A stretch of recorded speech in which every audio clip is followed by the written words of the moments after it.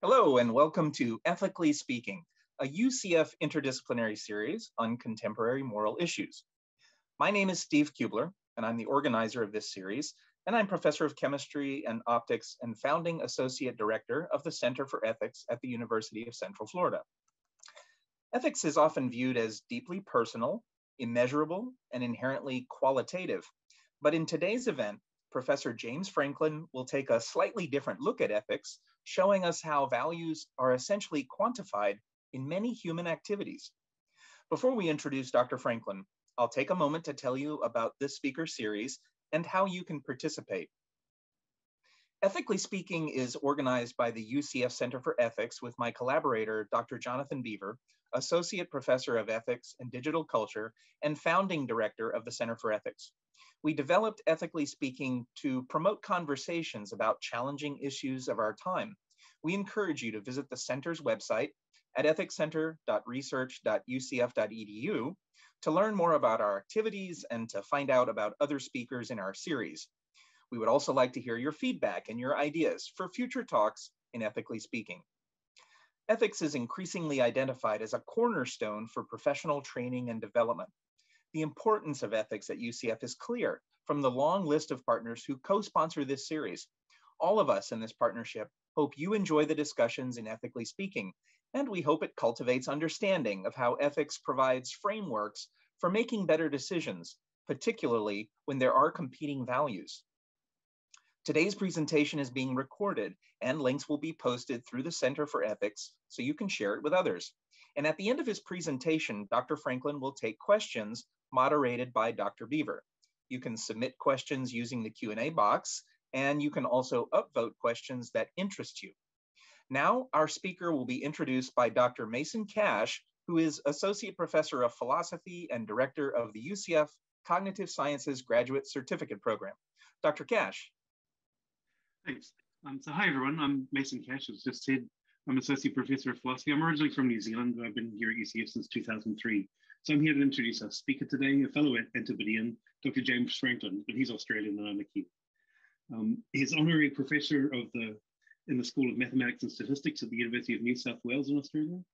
His research interests he describes as combining the insights of mathematics with the culture of humanistic scholarship. So he's looking at how mathematical concepts and tools like proof and certainty and objectivity can interact with humanistic understandings of how humans approach knowledge. For his work on ethics, Dr. Franklin's been awarded the Sydney Museum's 2005 Eureka Prize, recognizing individuals and organizations who contribute to science and the understanding of science in Australia. He's also taught the world's first course on professional issues and ethics in mathematics. His research work is on a variety of topics related to this, including the philosophy of mathematics, in which he argues for a realist alternative to Platonism and nominalism in mathematics, urging that mathematics is a science of the real world's structural and quantitative aspects. He's written books on the history of ideas, especially the history of evidence and probability, on the history of philosophy in Australia, appropriately titled Corrupting the Youth. His work on justice and values, especially in an Australian context, includes a 2007 book, Life to the Full, Rights and Social Justice in Australia, and a 2006 book entitled Catholic Values in Australian Realities. Dr. Franklin also works in extreme risk theory, looking at the combination of small amounts of data with expert opinion to create reasonable evidence-based estimates of the chances of very rare events, especially those with a large negative consequences. And he also works in the quantification of rights and applied ethics from the perspective of a natural inherent worth of persons, and that's the topic he'll be talking about today. So please join me in welcoming Dr. James Franklin to the Ethically Speaking Interdisciplinary Seminar Speaker Series. Thank you. Many thanks for that introduction and the invitation. And greetings to everyone from here in Sydney, where it's a very lovely day, the first morning of summer. Now let me share my screen.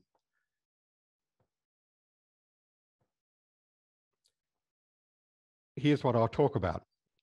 First, ethics, the basics, to explain where to start in ethics. Secondly, is there a role for quantification in ethics? Thirdly, accountancy and the measuring of obligations. Then compensation and calculating expected loss. And QALYs in healthcare evaluation. The acronym means quality adjusted life years. Okay.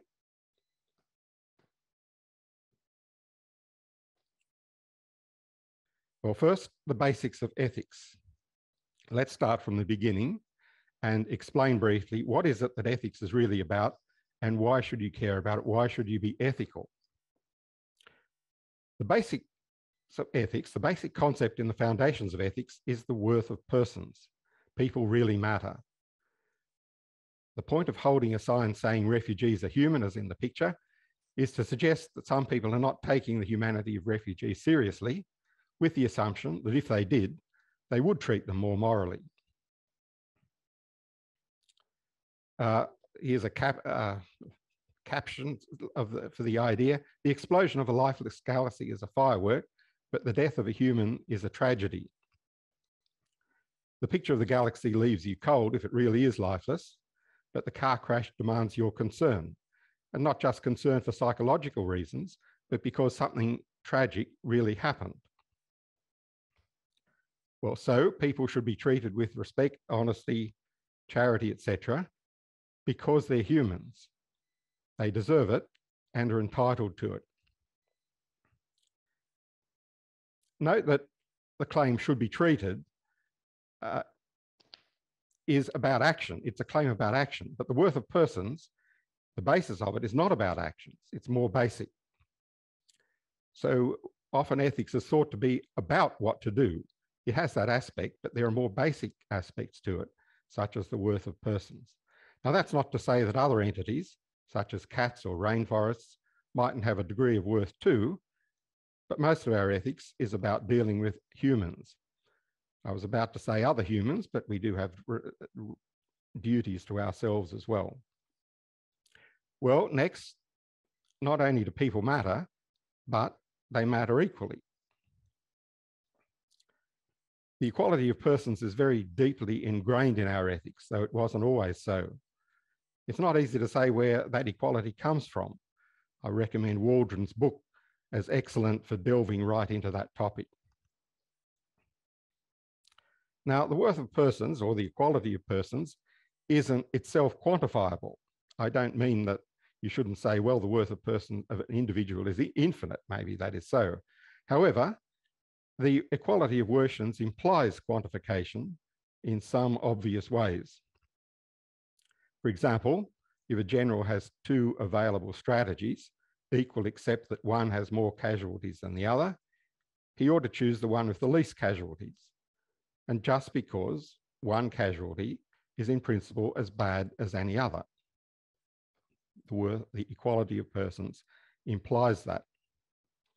I'm sure you've seen the next thing. One of the most famous things in all philosophy are trolley problem memes. Here's the original one. You have the opportunity to divert a runaway trolley that's heading towards 5 people to another track where it will kill only 1. Most people agree that you should do that. Note the assumption of equality, which is exactly what makes the 5 deaths worse than the 1 death. Well, next, why be ethical? There's fundamentally only one answer to that, because it's ethical. To say that some action harms people is a complete explanation of what's wrong with it and why you shouldn't do it. Of course, unless outweighed by some other harm to other people. There's really no other reason. You might be motivated additionally by the thought that if you're unethical, you might get caught, or by a command of God, or because ethical behavior makes for an easier society to live in.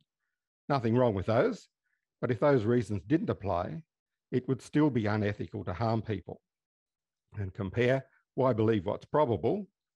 Well, because it's probable. Once you've given the reasons why it's probable that vaccination reduces the risk of COVID, that's all there is to say about why you should believe that proposition. The evidence is the reason for believing it. Likewise, something's being ethical is the reason why you should do it. Now, the usual topics that discussed in ethics make no mention of anything quantitative.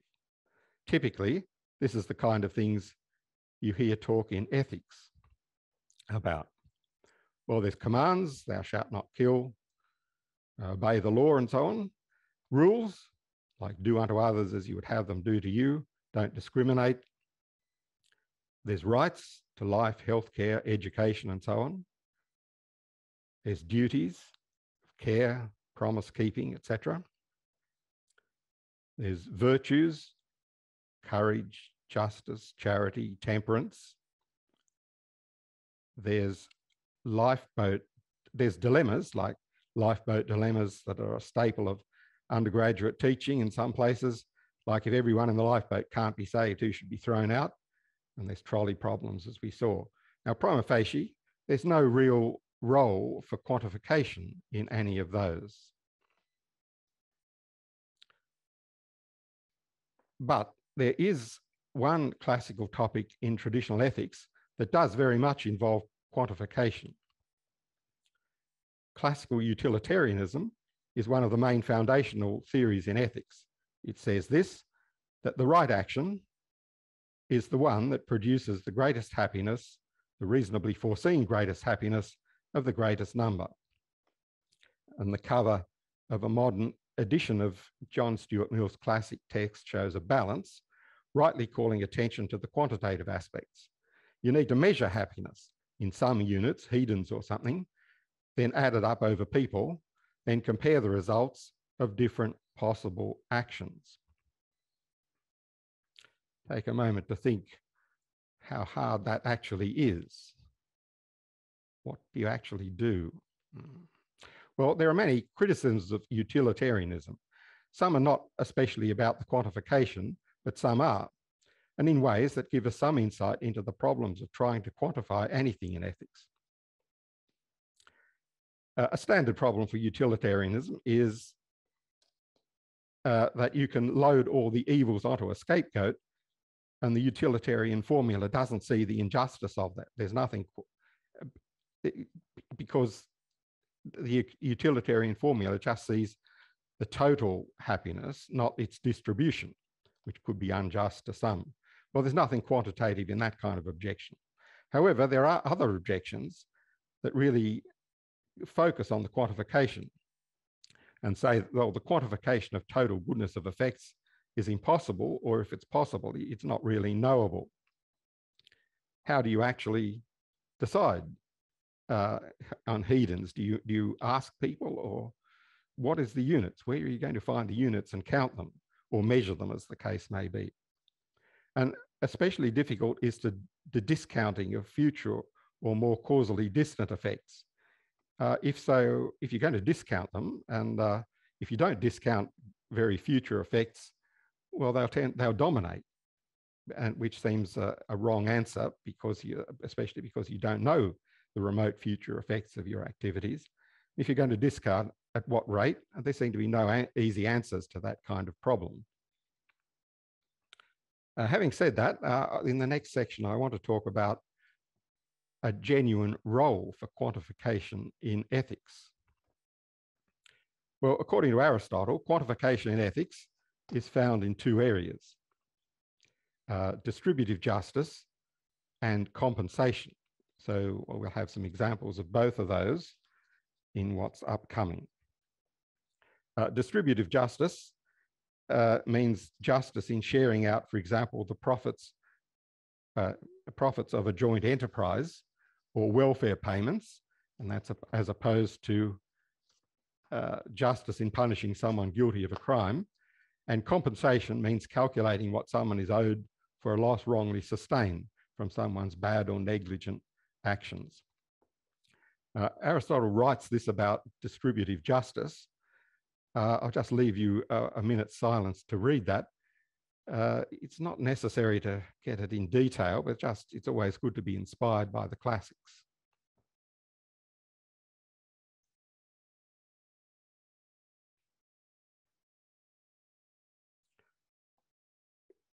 It's about the ratio of how things should be distributed from the common stock. Here he seems to be thinking mainly about the sharing of profits from partnership, which ought to be proportional to the inputs of the partners. Now, as an example of that kind of thing,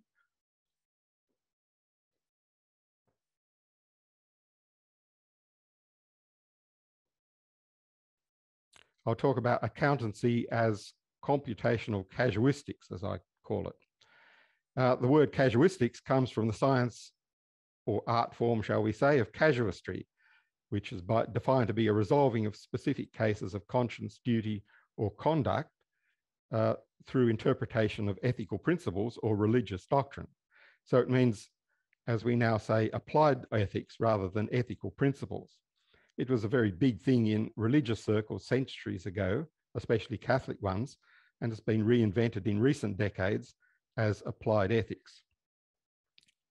Well, accountancy, I mean, what's ordinarily talked about accountancy, the kind of thing accountants do, adding up figures and writing a report. What does it actually measure? For example, in deciding if a company is solvent, well, it's supposed to measure the assets of a company. Well, what kind of thing are assets? What are they?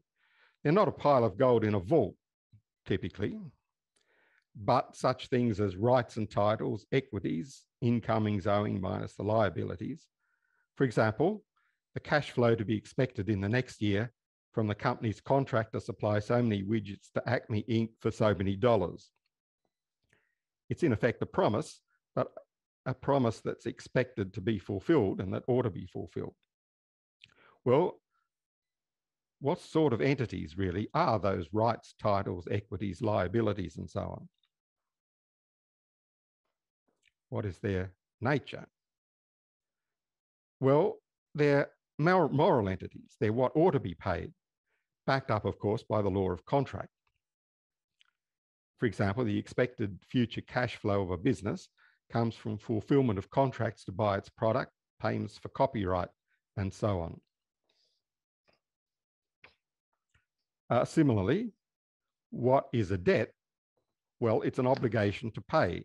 Usually it means pay an exact amount, typically that's been promised earlier. Well, it's a moral obligation before it's a legal obligation. The law backs up the morals and makes sure that the moral obligation has, so to speak, teeth, and that it matters in the real world if the moral obligation is not fulfilled. So that's, I think, when you think about accountancy, it really is an example where moral obligations are already quantified, of course, in a especially well-defined area. Well, an application of that, environmental accounting. GDP, gross domestic product, is the usual measure of the economic activity of a company, and it's intended to function as a comprehensive scorecard of a given country's economic health. And it's quite clearly defined, and it's easy enough to calculate. You just add up all the paid economic transactions in the economy. The problem is, as a measure of economic health, that, for example, it counts as positive the cutting down of a valuable forest because there's contracts and money paid to do that, but it doesn't see preserving it because there's no contracts and nothing actually is done economically. So GDP is a mismeasure of real economic health in some sense. What it measures is something, but it's not exactly economic health. So let's think about how to measure better. There have been many proposals. So for example, you might want to measure the real cost of environmental degradation, past and future. For example, is coal cheap? Well, it depends on how you do the accounting. It's cheap to dig up and burn, but that doesn't count the real costs in, for example, pollution and contribution to global warming. Well, it's the same for renewables. If you're going to work out the real cost and do the accounting fairly, you have to find the cost of manufacture and disposal of solar cells, which is sometimes quite high in terms of the rare materials used. All that I need to say about it is that accounting needs to be fair, and to be fair means to regard, to count the right things morally, because if you want to know what is a cost or a benefit, well, there needs to be a level playing field in the accounting. What counts as a cost must be in the light of moral considerations. For example, the rights of future generations who may have to pay some of the costs. And that brings us again to the problem, should the future rights be discounted? The problems are the same as those we saw with utilitarianism. Note carefully, I think, that cost-benefit in cost-benefit analysis is a moral phrase. Cost means bad and benefits means good. There's no way of getting away from that. Right, the next topic is about calculating compensation, which, as Aristotle says. Well, let's see what Aristotle says. Leave you again a minute to see what he says. See if you can take on board some of it. About corrective justice, meaning compensating.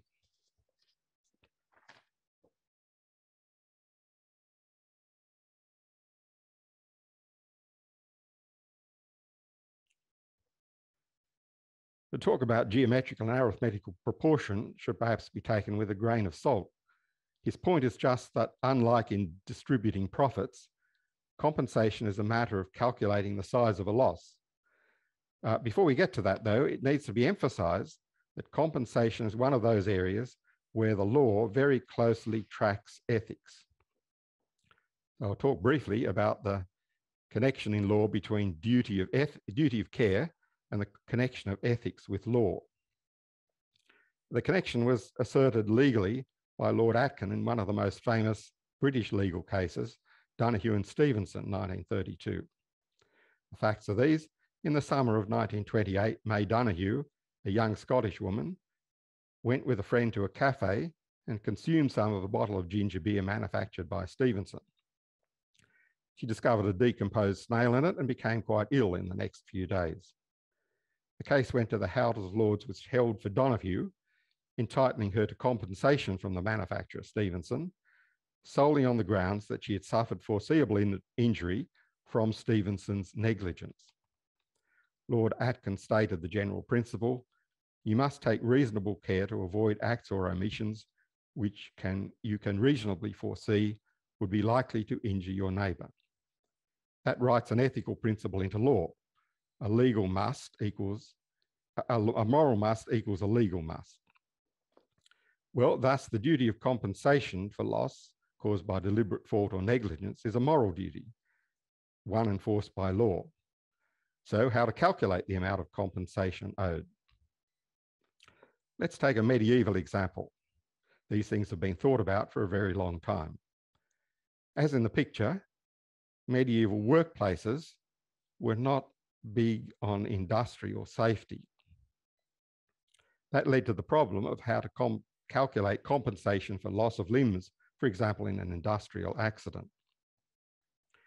Peter John O'Leary, writing about 1300, says this: if you say that he who lost limbs is now deprived of the mechanisms and occupations from which he could derive profit, then it should be said that either the depriver is required to restore only as much as the probability of profit weighs, or that common custom excuses him from any restitution. The last phrase means that sometimes they go, if it's too hard to calculate, even though it's large, they'll throw up their hands. Well, that's valuable in recognizing that what has to be calculated is an expectation, a probability of an outcome weighted by the disvalue of the outcome. That's still the usual case with calculating compensation for future losses. Here's a common present-day version of much the same problem. There's been extensive legal debate about compensation for economic loss, as it's called. That is, loss of money as opposed to injuries. Should all reasonably foreseeable losses be compensable in law, and if so, how to calculate them? For example, the probability of counterfactuals, such as how much a company would probably have paid to shareholders if its auditors have been competent. Plainly, there are some potentially difficult technical issues. Let's take another piece of relatively ancient history. The problem that launched the mathematical theory of probability in the correspondence of Pascal and Fermat in 1654 was not, as you might expect now, anything to do with long-run relative frequencies. It was an ethical problem. namely, what is the just division of the stake in an interrupted game of chance? An example of Aristotle's distributive justice, but perhaps a strange start from a modern perspective. The question had been asked before, but it seemed too vague to quantify. Pascal said, no, a right to a share in the stake can be quantified exactly using symmetry arguments. Very inspiring for any work on quantification in ethics. This is a well-known version, I'm sure you've heard, of a similar problem, which also involves calculating a just price. What is the fair price to pay now for the right without the obligation to buy 100 shares in Walmart on January the 1st, 2023 at $150 each, given knowledge of the present price, the volatility, and the interest rate? Option pricing had also seemed, after the 1960s, too vague to quantify exactly. But the Black-Scholes equation proved that no, it can be quantified exactly using arbitrage arguments and a partial differential equation, which all shows that quantification of entities that are in the first instance moral is very familiar. Now, QALYs and healthcare allocation. This is again an example of Aristotle's distributive justice using calculations. The quality adjusted life year is 1 year of life gained, say, by a medical procedure, discounted by the degree of pain, suffering, and disability endured during it. So a QALY at level 1 means you're perfectly healthy. If you're very sick, it's less than that. The plan is to measure the value of potential medical procedures or allocations by the QALYs they gain for patients. There'll be a measure of deciding on one procedure or allocation over others. So here's a diagram. In the diagram, the horizontal axis is the time into the future. The vertical axis represents the quality of life, usually supposed to be as perceived by the patient. And the tan-coloured area represent the gain in QALYs of performing the intervention, as opposed to the bluish area, which is what how many QALYs there'd be without the intervention. Obviously, there's something to be said for the idea. It makes a serious effort to allocate resources to where they'll do the most good and in a fair way. Naturally, there have been criticisms of the use of QALYs, and as with utilitarianism, I'd like to separate those criticisms into ones that are about the detail and ones that complain about the being quantitative in principle. One typical criticism is about the detail is that it may discriminate against the disabled or old, who have less QALYs to lose and hence count for less in the measure. Is that a bug or a feature? Think about how you'd like to be in different positions in the health system. Another criticism involves measurement problems. Well, who says that a life is only half worth living? Is it the patients or is it people claiming to be experts? If the patients know that decisions on their care might depend on what they say, well, perhaps they might be less than honest. And is the measurement consistent? But other criticisms of QALYs object to the very idea of being quantitative in an area like this, and that should be taken seriously as well. Does it make patients just a number? Does the doctor's perspective of doing their best for the patient in front of them conflict with the algorithms of faceless bureaucrats who are withdrawing resources? Or is that an inevitable conflict in healthcare anyway, and some form of QALYs are the best that can be done? I don't want to reach a conclusion on those issues. I'm just telling you what they are and that they're typical of the problems you get if you start quantifying things in ethics. Now it's time for some conclusions. I have good news and bad news. First, the good news. There are many areas where quantification of moral entities like rights, benefits, compensation, just distributions is needed and is actually done in current practice. So that's quite an opportunity to combine ethical and mathematical reasoning for those who have abilities in both. Real sciences are quantified and full of formulas. And last but not least, they certainly receive more grants. You might compare, say, social psychology, which is quite a vague topic, and you might think not naturally quantifiable, but in the field, they publish a lot of papers with P less than 0.05, and they gain a lot of grants. Well, that's the positive. However, I have to tell you that there's a lot of difficulties in trying to do this.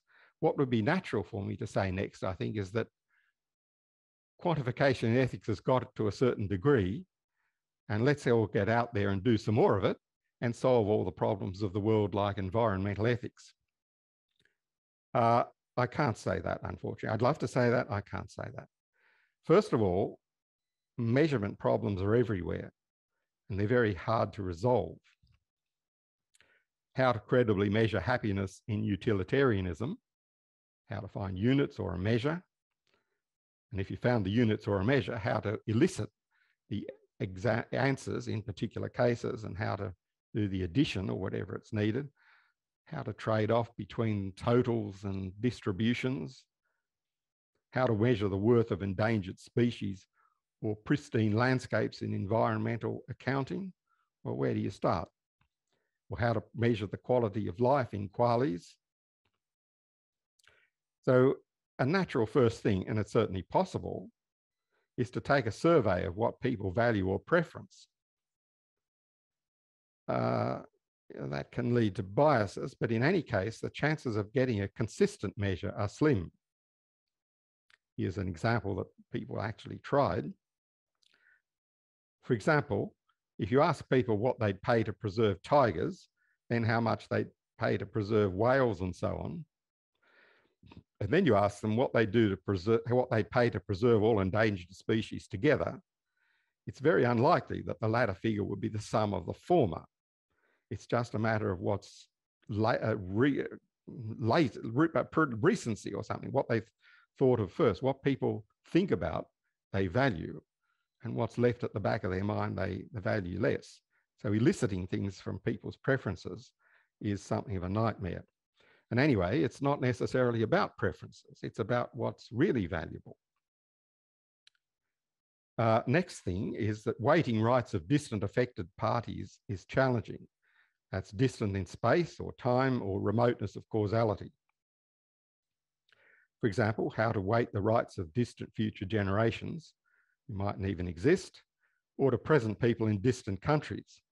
So if you're asking people, it's probably unlikely that you're asking for the preferences of people in countries where it's hard to communicate with them. People in distant countries, or on whom the effects of our actions are unpredictable. You can ask people are they concerned about the effect of something? But if they don't know that's going to affect them, then they can't very well give a preference.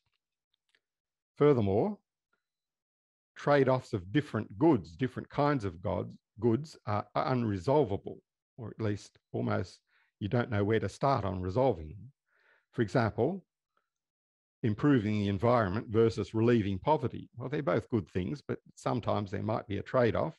How do you start with determining where the trade-off should lie? And the result of all those problems, which are more or less well known, is an inevitable lack of trust in the results of attempted calculations or indexes. For example, some kind of index of the economy that tries to value things other than GDP. It's always going to be suspected that the makers of those indexes have cooked the books and got the result that supports their own political values. So what to do? What can be done? Well, you tell me. Finally, a little suggestions on for some more reading on the question. Thanks. That is what I had to say.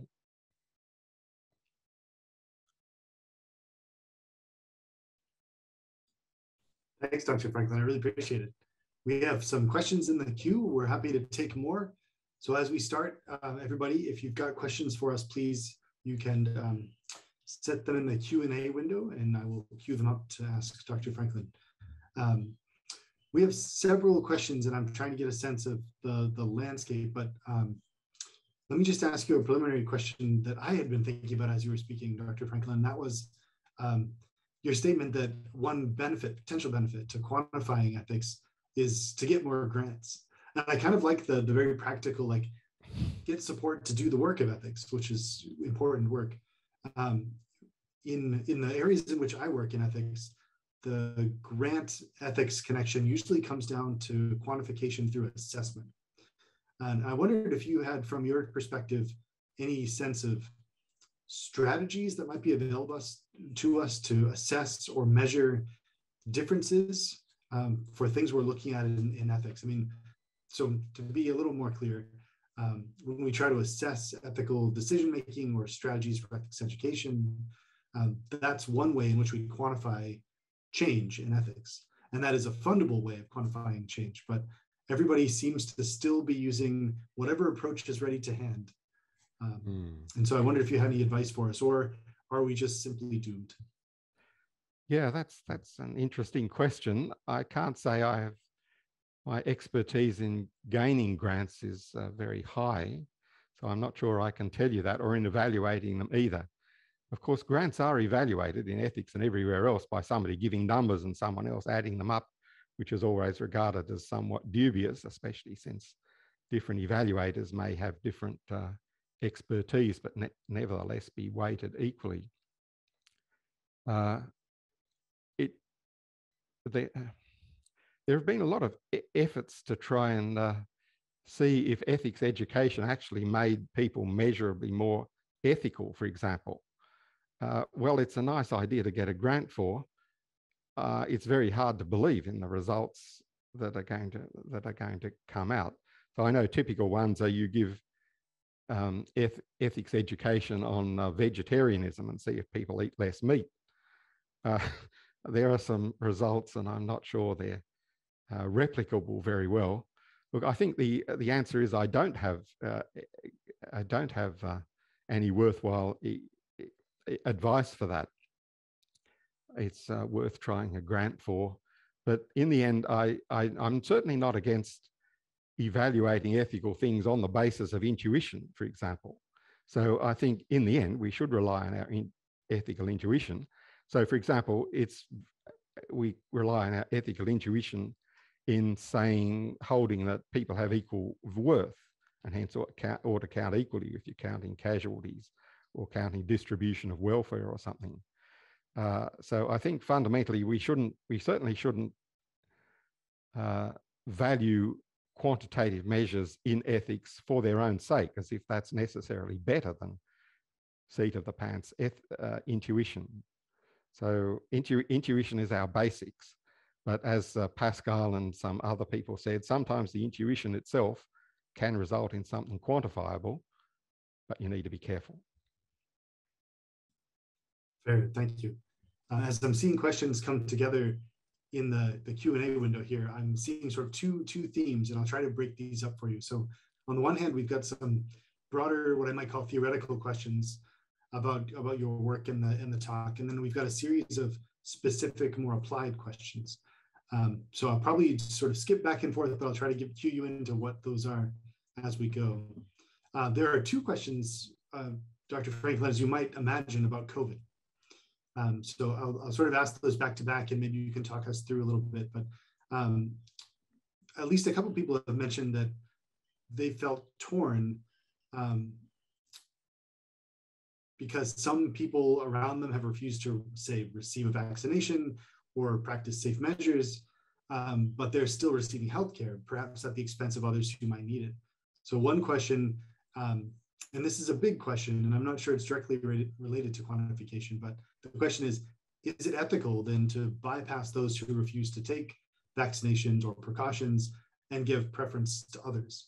In some sense, there's quantification going on there, but it's a pretty substantial, deeply moral kind of quantification. Yes, I don't I don't think the issues of quantification have anything to help in that question. So you're quite right that it's a question whether people who have perhaps not done what the right thing for the common good should have lower preference in healthcare and the benefits. Look, and I don't want to decide on that question. It's an interesting question of casuistry. It's the kind of things that the old casuists in confession would have loved to treat at great length.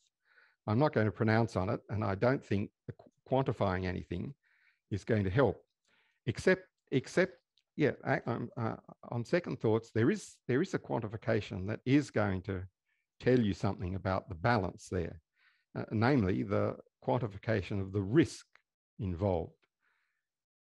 So different countries, as you perhaps know, Australia has had much more severe lockdowns than America, and almost certainly as a result, we've had many fewer COVID deaths. So those are quantification matters about how much. It's a question of a quantitative matter, what risk somebody who refuses without good reason to be vaccinated poses to other people, and that's going to feed into how much we can allow them their freedom. Certainly freedom is a very important value, and you don't want to squash people's perhaps reasonable conscientious objection. But the quantified degree of risk they pose is very much something to be fed into the equation there. That's all I can say about it. No, that's helpful. Thank you. And some of these questions are probably beyond the scope of our expertise, but I think it's important to talk through them. Yes. As you were answering that one, Dr. Franklin, it made me think that as you were speaking, as you were sort of talking through the slide deck, I found myself thinking that the quantification approach butts up against the, I don't know, what I might call the problem of business ethics, right? The idea that there's this whole set of moral values over here, and there's economic value over here, and sometimes there's a push to reduce the former to the latter. That is, one approach to quantification of ethics might be take all the things that matter to us, assign a dollar value to them, and do some calculation. But the answer you just gave about risk assessment is not really about an economic least common denominator there. So I wonder if you could talk to us a little bit about where the economic value fits in this landscape of quantification. Yes, well, we have to examine a bit the notion of economic value. What does that actually mean? What is being valued and what is being put in and left out? It's certainly a downside that economic value, it does measure things that are actually valuable, typically, like assets. But the question is, does it leave off the table and hence ignore other things that are equally valuable or more valuable that we also ought to value? And the aim of something like environmental accounting is to at least get on the table and allow some weight things that economic measures might fail to do, might fail to include. So I don't think we should think of economic and non-economic values as separate or trading off against each other. Exactly. It's more that all values, for a decision, you need to get on the table, either quantified or not quantified, but all on the same place with their correct weight, things that are relevant, or the quantities that are relevant to that decision. So let's say, for example, if you're talking about a decision on closing the borders for quarantine, well, there are different things to measure. There's strictly economic value, like what it's going to do to the GDP and trading transactions. And then there's the values of people's health. And you need, somehow both of those need to be quantified, at least approximately, before you can get any reasonable trade-off. if there's a trade, the good thing about quantification is that it allows things to get on the table for you to decide on a trade-off. It doesn't matter if it's accurate or anything. It's just to be there. Thanks. We have a question from Dr. Cash, and Dr. Cash, since you're here with us on video, you're welcome to ask that question if you'd like. Sure. My question very much relates to the point you were just making. I was thinking about the Ford Pinto as an counterexample to the kind of quantification you were talking about here. It's often used to talk about the sort of problems of comparing monetary value to value of human lives. That Ford calculated that the Pinto, which exploded with a very slow rear-end collision because of a faulty gas tank placement related to the exhaust. Ford calculated it was $11 part, 11 million vehicles. That's going to cost us $121 million to replace it. But based on the estimate of how many people would die in fiery burning deaths, courts would probably award about $75 million in damages. So Ford made the economically sensible choice to not replace the part, not recall the vehicles, to just let people die and pay the compensation. And this is being often used as a sort of failure to understand how valuable human lives are, that they've sort of quantified them by the reasonable amount of costs that were being paid out in court when somebody dies, calculated based on that, it was cheaper to not replace the part. And people look at this as a sort of inhumane disvaluing of something that should be seen as a different kind of value, the value of a human life, compared to corporate profits being saved by not recalling parts. So should some things just be immune to quantification or made as expensive as legally and humanly possible to avoid those kinds of what seems like it should be different in kind of values as opposed to difference in amount of values? Well, no, because the Ford's should have quantified it, but they quantified it wrong. And their value is too low based on what the court's estimates of compensation. They should have valued it, but should have valued it higher. It's not a good idea to say, well, the value of human right, in a case like that, it's not good to say that the value of a human life is infinite, so we just count it.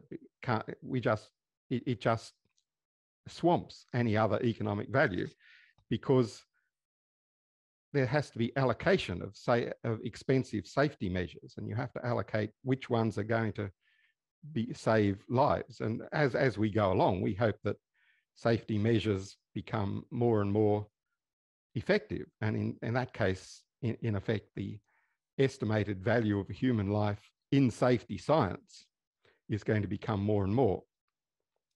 But given that there's a finite amount of resources that can be allocated to the prevention of accidents, we do need to have some kind of valuation of where that's going to be put most effectively.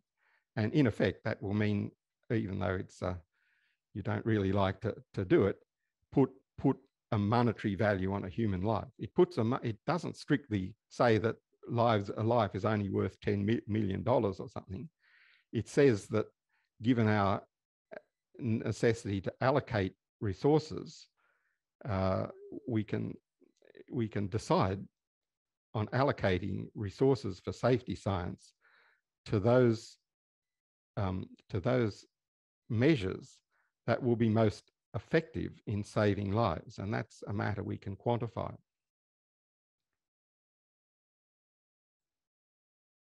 Thanks. The Pinto case strikes me, Dr. Franklin, as a really great example of the problem of utilitarianism you mentioned in the talk, namely the sort of calculus issue.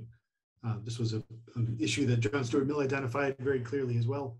But the idea here is that it sounded like what you were saying was that Ford should have said, oh yes, not only do we need to take into account the potential medical costs and lawsuits figures that get us up to that 75 million Dr. Cash mentioned, but also to consider the potential economic fallout of somebody finding out that we made this decision and all the future implications and all the economic costs that would have gone into it. And if you had all that data, then you could make the consequential calculus, you could do the math, so to speak, and come up with the right thing to do. But that's a very traditional problem of consequentialism, namely, you can't ever do that math. So is that a sort of limit case of quantification? Yes, I suppose so, yes. So like you say, Ford should have thought about what happens when, can we get away with it? And that's an estimate of the future effect of their actions. I think the valuation of can I get away with it is not something that actually ought to be in your calculation. The fact that if it wouldn't have been a good decision for Ford to do that, even if it had got away with it, that's just not morally relevant. But having said that, I don't want to be excessively skeptical about the possibility of evaluating future consequences. Where people say in utilitarianism, you throw up your hands and you say, I just don't know what the future consequences are going to be. We actually do assume that we have some idea of how effective, on average, where our doing, is doing good, is doing a good thing to be expected to have good future consequences or not? On the whole, I would say yes, for the same reason as if you're playing an infinite game of throwing coins, heads or tails, what is the expected outcome in the end? It's zero. But if you have a first head and the head is a win, then the expected value in the future is 1. If you're a head, well, as far as it goes, of course, there's a large chance you won't get ahead. But the way life works, it does seem that doing good things on the whole has good consequences. And roughly speaking, that somebody who does a big good thing will have a big good consequence, even into the distant future. We're all fortunate heirs of people in the last centuries who did good things and gave us the chance to have talks and hear them from Australia and so on. Now, let's remember that people calculated in the past how to do good, and we are the heirs. Fair enough. One of our participants, Ben, asked a question that I think we've answered without naming it. And his question was, how does insurance underwriting fit into this topic? Don't they try to focus on data and not morals? And it seems like we're sort of circling around that answer, that insurance underwriting in some sense is that risk forecasting that we were just talking through. Does that make sense? Yes, so insurance underwriting and reinsurance, for example, so they're about risk. So in theory, they're not about moral matters, but what nevertheless at the back of them is what counts for people as to say people undergo a risk, meaning a risk of something bad happening.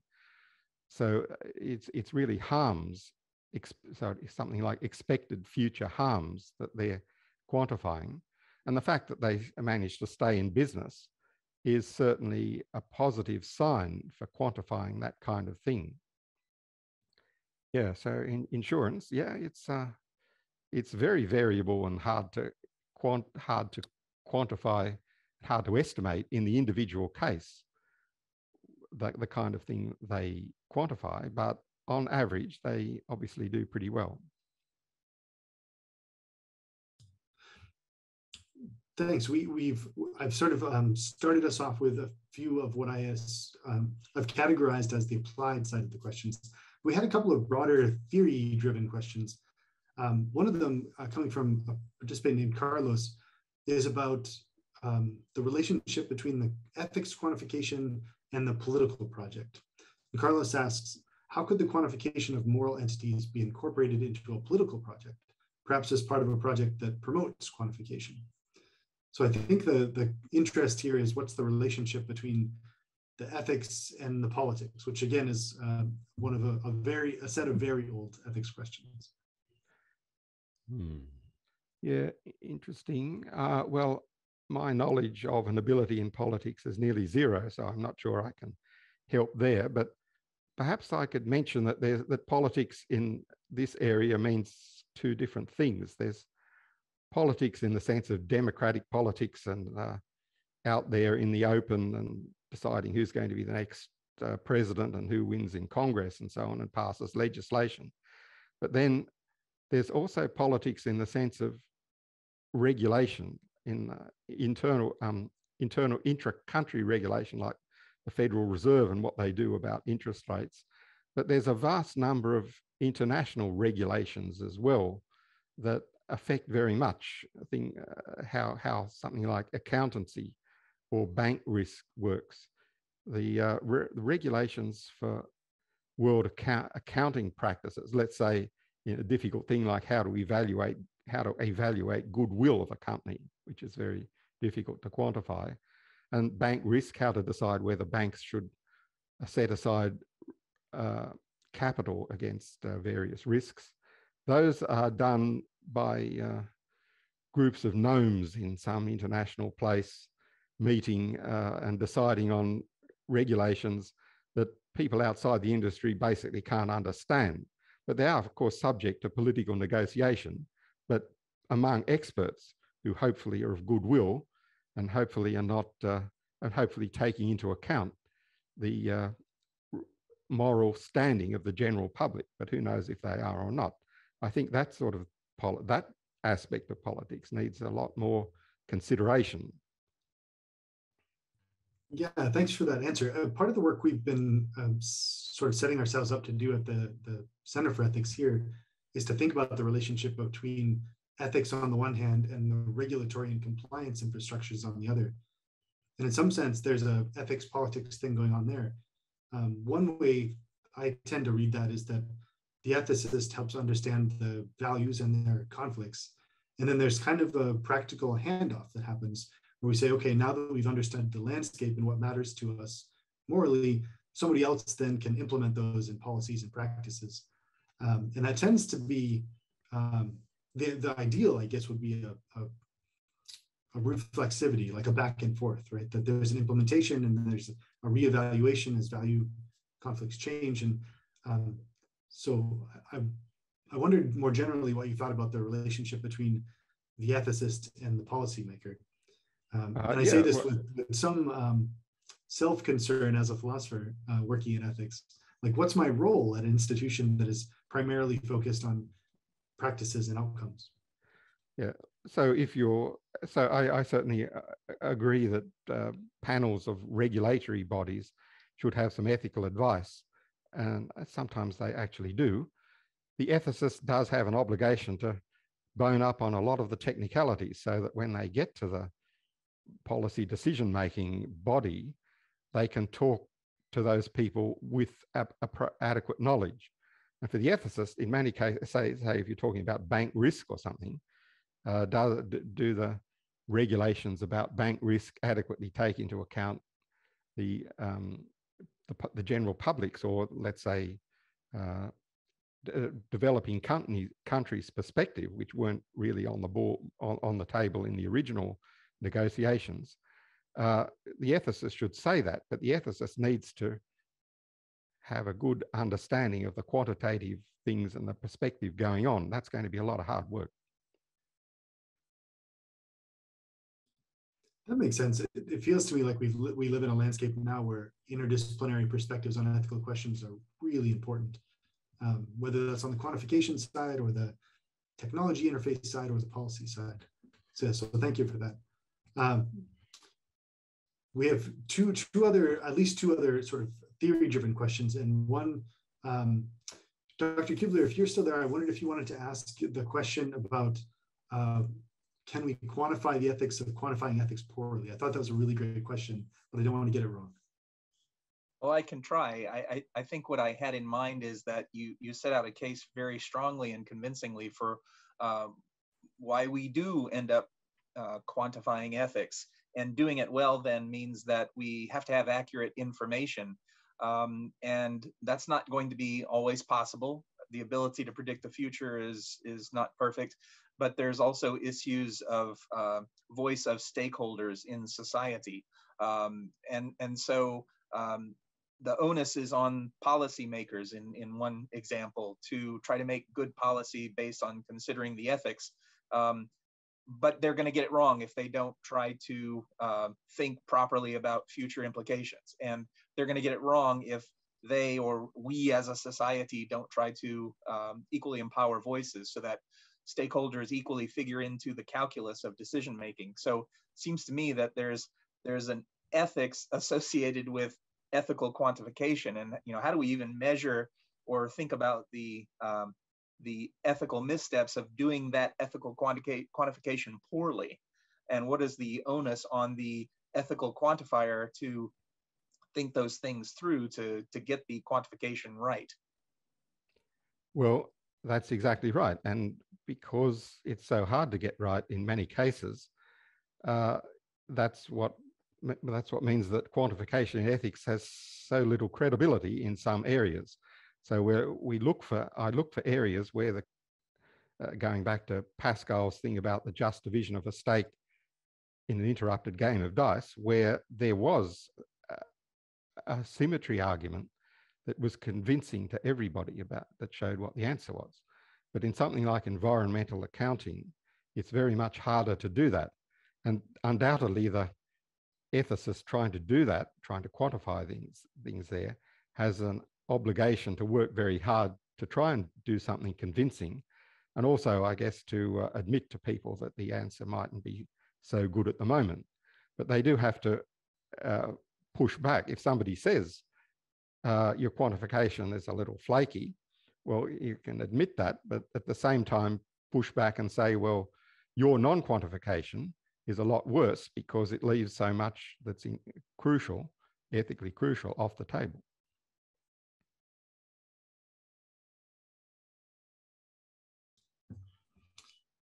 We have another question about the lifeboat ethics scenarios and its quantifiability. So this comes from Dr. Cash as well. Dr. Cash asks, if we take it to be the case that ceteris paribus, people are of equal value, then isn't this where our lifeboat scenario is a place where the quantitative approach, whose life is more valuable, who deserves a place in the lifeboat, isn't quantification the only way to solve that problem? It's hard to say in that case whether quantification is going to help. I must say, I think the main thing to learn from those lifeboat dilemma questions, like if there's different people in the lifeboat who's thrown out, is that people very strongly resist doing anything, making a decision in that case, which shows our very deep commitment to the equality of persons. Even if in the end somebody says, well, maybe older people should go because they have less life to lose, well, that's a consideration that people don't like to have to fall back on that. If they do, they tend to think, well, that still leaves the people equal. It's just that, to say they have less to lose means that their standing was equal, except that there was something to just break the tie when it was forced to do it. And I don't wish to decide those questions. I wouldn't say that it's a helpful thing to bring quantification into such a case. If the captain of the lifeboat gets out his abacus, and well, that's not a good idea. It might be better to get out the straws and say who's going to have the short straw. The discussion there around lifeboat scenarios has been real over the last two plus years now with COVID in terms of healthcare provisioning. So I know a lot of healthcare providers under emergency circumstances have had to make those arbitration triage decisions, which are very much like lifeboat scenarios. And so I could understand that an emergency physician holding an abacus is probably not a good look. No, that's right. I think in a case like that, I would prefer it to, on the whole, to leave it to the physician in the ward. Yeah, but of course, behind that, there's some allocation of resources that might have to use some calculation. Dr. Cash, you just mentioned a story from one of your students. If you wanted to share that, you should feel welcome. Sure, just very briefly, I just finished grading a paper by a student whose Indian grandmother refused a place in hospital because she was elderly and decided that she should leave that place for the younger people with more life to live. And she's, voluntarily saying, don't treat me, treat these people who are more valuable. So even if the doctors are reluctant to quantify in those ways, often it does seem to be those kinds of implicit judgments about who has more life to live, who's more valuable, who better deserves a place in the hospital that end up making the call when you have 100 people to treat and 50 places to give treatment in. we have to be making some of those calls, and it does seem that quantification does come into those decisions. It would be nice if we could figure out ways to do it well. And I'd like to hope that the surgeons have some skill in doing that well, but maybe there's a place where some explicit quantification could actually help people do it better if it's going to make a difference in some cases, which it does seem to be used. It could be. I certainly admire someone who says, I've got little life to live, I'll leave the resources to the younger people. I wouldn't say that they'd said that my life is less worth living. That's not what the implication is. The implication is that there's just somebody else who can gain more value from the medical intervention. Again, I think that quantification itself should not be done at that last moment, but back of house, if somebody is facing allocation of resources, I think probably they will have to fall back on some kind of quantification. One more question for me, Dr. Franklin. This way, doing that quantification well matters if it is going to be used. Yes, that's right. Having some advice about how to do it well as opposed to clumsily seems like it would be useful to have. Not that I'm advocating using it in all these cases, but since it does often get used, we should think about how to do it well. Yeah, that's right. Agreed. I want to shift gears a little bit and ask you, you a few times used some examples of sort of calculated environmental value or environmental risk. And it got me thinking about a series of news articles I keep seeing on accusations of greenwashing of big recycling corporations. And the idea is these corporations came to exist and do the work they do driven by consumer need or desire to recycle more broadly than their communities would allow. And yet, little by little, those corporations have kind of become scapegoats for larger corporations who say, oh yeah, we've bought into X and Y Recycling Corporation. And so there's a little bit of greenwashing going on. And what's happening there is that I think, corporation is saying we're giving there's a quantification happening. So a major corporation is saying we're giving so many dollars or such percentage of our profit margin over to this recycling corporation, and they in turn are doing something with our energy. But on a larger, the critique is, I guess, on a larger life cycle assessment, the energy impact or the environmental risk management is just not large enough. And so there's a sense in which quantification can lead to something like greenwashing. And I wondered if this had been on your radar at all, or if it's a concern you thought through. Well, it hasn't, but when you put it like that, it's certainly true that greenwashing is a great opportunity, sort of wide open opportunity for people to misuse quantification and pick the measure that is going to make them look good, and perhaps then target that measure without doing something that's actually valuable for the environment. That's absolutely right. But then on the other hand, somebody has to have the skills to figure out where they've got it wrong. So in effect, somebody with statistical skills has to find how the measure is actually working, and is the measure aligned to what it's supposed to be ethically measuring. Plenty of work there. That makes sense. So quantification to combat misuse of quantification. Exactly, yeah. Yeah, that makes sense to me. We could probably use some of that in evaluating citation counting and so on in the academic world as well. It's very easy to miscount things and increase your H index and every other thing.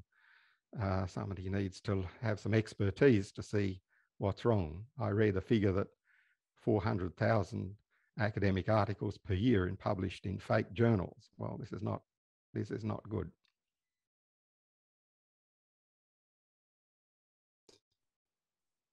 Well, if there are other questions from our participants, please feel free to put them in the chat. We have one more that is a little bit of a circling back now, but there's a question from an attendee about your opinion, Dr. Franklin, on the death penalty in terms of ethics and value. And it kind of relates, I think, to Dr. Cash's example of sort of this voluntary refusal of service of an older COVID-19 patient. So I wondered if you'd thought or written anything, or if you'd want to respond to that question about the death penalty. Well, coming from a country that doesn't have the death penalty and hasn't since 1967, I have to say I find countries with the death penalty shocking. And it's the value of human life is too much to risk it for those who may not have actually committed the crime, for one thing. But even without that, I think it's not the correct response to any crime. Now, there are some emergency situations, like a city under siege, where I might consider that execution of a traitor is essential for the survival of the city. But in the normal case, I think that shouldn't be so. But that's just my view. I'm sure those who come from a country which in some states have capital punishment are more informed on the matter than I am.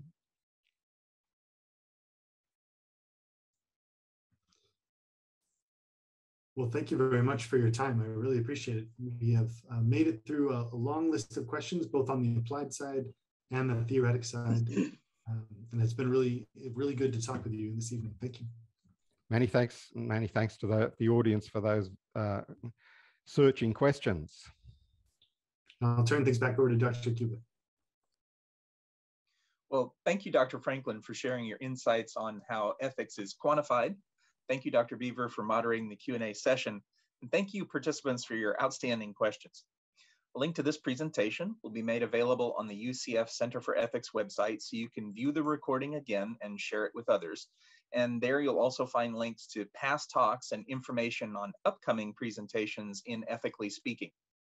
I hope you'll plan now to join us for our next event, in which we consider the ethics of drones in defense and combat.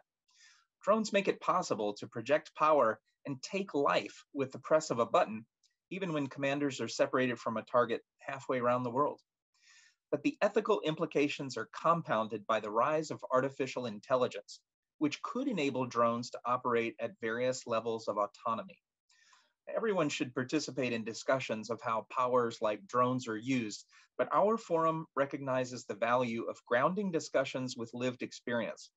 To that end, Major Joshua Lehman will lead our next event, in which we explore the ethics of drone warfare and the rise of AI. Major Lehman teaches philosophy and English at the United States Military Academy at West Point, and he specializes in just war theory. But Major Lehman is also a Special Forces officer who served throughout the Middle East, including serving as a drone strike commander. His presentation will be in person on the UCF campus, recorded and streamed live. And remote attendees can visit the Center for Ethics website in the new year to register.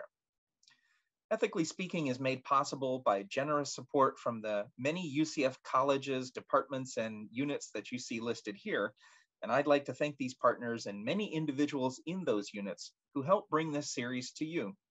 Lastly, thank you for your participation, and we hope you'll join us for future presentations in Ethically Speaking.